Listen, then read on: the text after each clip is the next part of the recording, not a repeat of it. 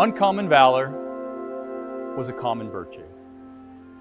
Those were the words of Admiral Chester Nimitz as he remarked 75 years ago to describe the United States Marine Corps' victory on the island of Iwo Jima.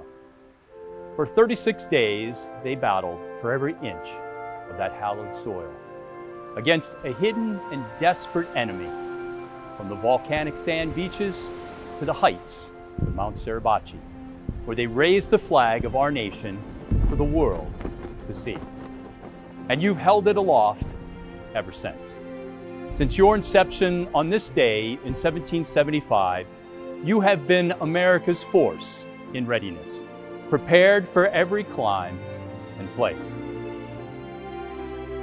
From the past heroes enshrined here at the National Museum of the United States Marine Corps to the men and women standing the watch today, the unbroken line lives on in each of you.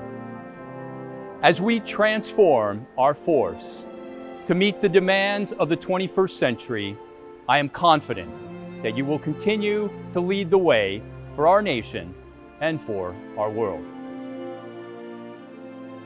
Each of you who serves today must innovate and redefine what it means to be warriors from the sea tomorrow, surrounded at all times by the strength and spirit of yesterday.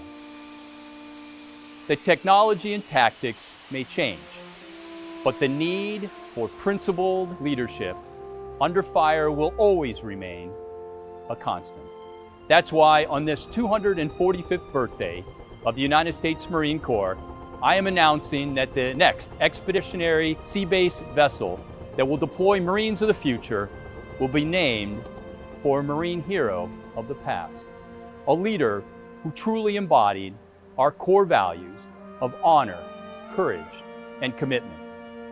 To honor the remarkable Vietnam generation, ESB 6 will be named USS John Canley.